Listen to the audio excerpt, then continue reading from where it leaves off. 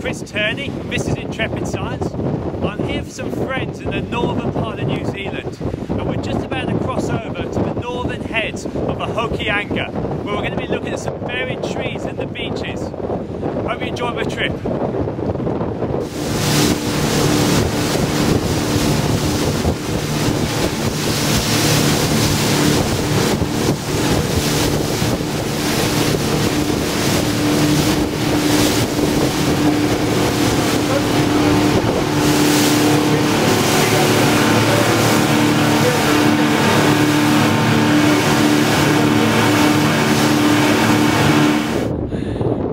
Up we go.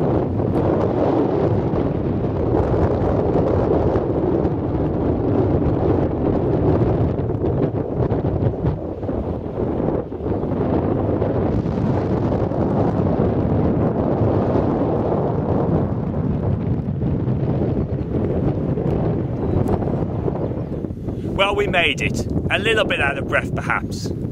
Over the last half hour or so, we've been walking on an old sand dune surface, and you can see that just behind me. But immediately below that is a big thick deposit of organic mud, an ancient swamp that's being eroded out.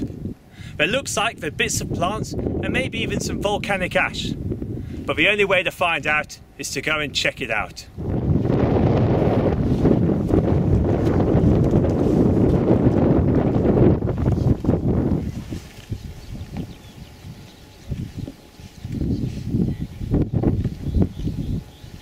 It looks like about a metre thick.